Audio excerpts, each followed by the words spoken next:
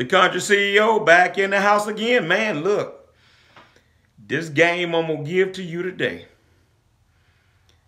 is more game, and more game. This video today is going to hit at the hard knocks of life and the reality of dealing with people. But because of this education I'm about to give you, it's going to help you to overcome it, digest it, and also know how to deal with it. All right? So look, welcome back to the channel. You tuned in on a great day to be tuning in to get this game here. All right? Look, channel members, appreciate you, man, supporting this Country CEO channel so I can bring game like I'm about to give game right now. So look, title of this video is, oh snap, they kept it to themselves. Oh snap, they kept it to themselves. Country CEO, what are you talking about? A fact of the matter of this business and any business is there will always be a small aggregation of people who are tight-lipped about where the work is currently coming from. And specifically for me, right after the natural disaster of the hurricane, jokers knew what the work was and who was looking for trucks. And they didn't want to tell the country CEO, y'all. Can y'all believe that? Because I couldn't. At least not initially. And then I thought about it and I said, okay, yeah, I understand. So look, let me give you some game on the fact that you're going to have to go through some times in this business where other jokers know where to work at and they don't tell you. When pickings get slim, lips get tight. Did you get that? When the pickings get slim, in other words, when the work gets slow or slim, lips get tight. I had a recent experience here, y'all. Got to share it with you. Right after the hurricane. Hurricane came to us on Monday. Hurricane Ida. Nobody did anything for Monday, Tuesday, Wednesday, Thursday. Then a job comes up Thursday for Friday. Start getting calls Thursday night by people seeing trucks on jobs on Facebook and on Instagram. One of my classmates called me, hey man, what these guys working at? He got a dump truck. I said, man, I don't know. So I saw one of the trucks I recognized on there and I contacted the person, hey, where y'all working at? Who's looking for trucks? They didn't tell me the truth. They told me somebody else was looking for trucks, but they didn't tell me where they was working at. Sent me on a wild goose chase of calling other people who may be looking for trucks, but I was talking about the job that they want. I didn't even get in touch with the other people.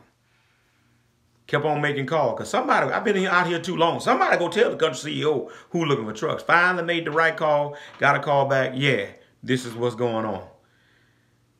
There's a levee, the railroad tracks that washed out in New Orleans. And if you've been around construction and stuff for a while, the federal government, railroad companies don't play by them railroad tracks, right? So evidently earth and limestone and stuff washed away up on the railroad track a couple of blocks. So evidently several companies bid on to haul 55-pound riprap from Baton Rouge and other places to New Orleans, 95 bucks an hour. We call that hurricane pay. And evidently, people got tight-lipped, didn't want to give the information. Oh, man, it was about 100 trucks down there on the job. Get this nugget, y'all. Helping others will not hurt or take nothing from you. But we got a lot of people need a mindset change in this world to think if they tell you where the fish biting at, that's going to cut down on how many fish they can take. Did you get that? It's a mindset change that needs to take place. They kept it from the country CEO, y'all. Okay.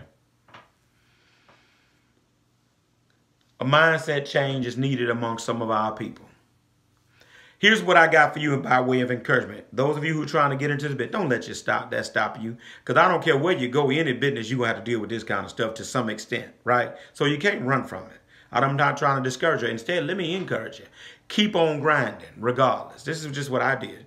Once I, got down to the bottom of what was going on, keep grinding.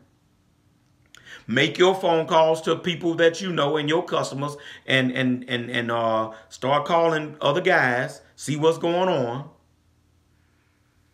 Pray and hold on to God and trust him that he is always taking care of you and that he's going to take care of you during this time. And that's all I did. I made my phone calls to people that I know, even people that I hadn't talked to in a while. I called, hey, y'all got anything going on? Because see, what happens is during natural disasters, some of the regular people that you work for be getting some of that work. Don't miss that. I prayed. I said, Lord, it's in your hands. You've always taken care of me for 21 years. Every time they try to block me, you've always come through. I trusted God, y'all. I said, Lord, it's in your hands. We haven't done anything all week. Today is Thursday. Friday morning, I got another call. Gave me the whole rundown about the job. Told me who I needed to call. I said, okay, cool. I get home. I'm going to fill out the paperwork. I'm going to call that company. I'm going to get lined up so I can go work on that job. Before I can make the call, y'all, I got a call telling me where the fish was biting at right in my local area. I could come on now. I took care of my business, another 30 minutes of what I was doing. I went home, got on my truck, packed my lunch, got in the truck, went and got on the job. Worked and made at 11:30 that day and still made $600-something. Was able to get both of my trucks on that job Saturday of this weekend before Labor Day, Sunday before Labor Day, and they went out this morning on that same job, right? But rain got them. They made 3 loads. Rain got them about 10 o'clock.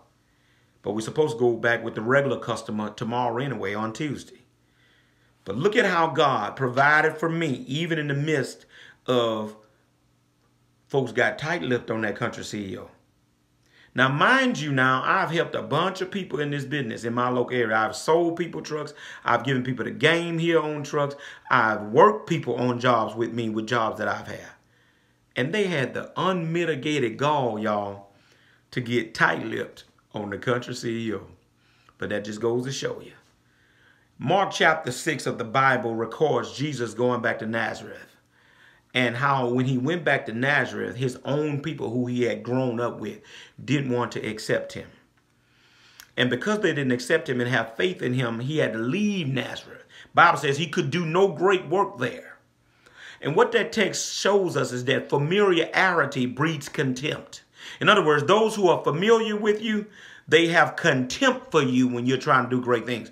And then the thought occurred to me, I got the revelation right here, y'all. Success also breeds contempt. When folks feel like you're doing too good or you're doing well or you're making it or you're rolling pretty good, they develop some, not all, but some people develop some contempt for you. And watch this. Some of them are even other dump truck owners and drivers. That's game right there. All right. But I'm just like that old gopher off Caddyshack, y'all. And you need to be just like that old gopher off Caddyshack. Trust God. I'm here to tell you, he will make it happen for you. Every single time, y'all, that they have tried to block me, because you know everybody got haters, so I got my haters in the business too. Every time, y'all, they've tried to be tight-lipped or folks tried not to tell me where the work was or try to keep me off a job, God has opened the door, y'all. Either on that very job they try to keep me from coming on, or he opened a job, open up something for somewhere else. Now here's the thing: that gopher on Caddyshack, y'all. Y'all remember Chevy Chase and them was trying to blow up the holes to keep that gopher, kill that gopher from digging them holes on that golf course. And every time Chevy Chase and them would blow up one of his holes, he'll pop his head up somewhere else.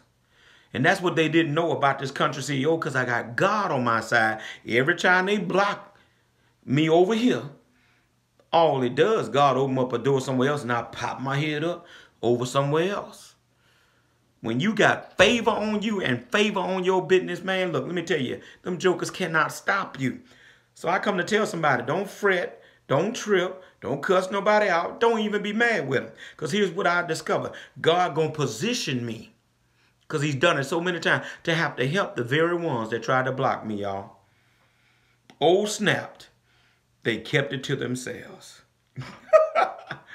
But God still looked out for that old country CEO. Look, if you ain't got a relationship with the man upstairs, get one, because he'll make it happen for you when man try to block you. Country CEO, that's all the game I got. Look, if this was worth anything to you, hit the like, hit subscribe, hit the notification bell. This is a good one to share with everybody. This is a good one to go let mama listen to, daddy listen to. Country CEO, I'm out of here.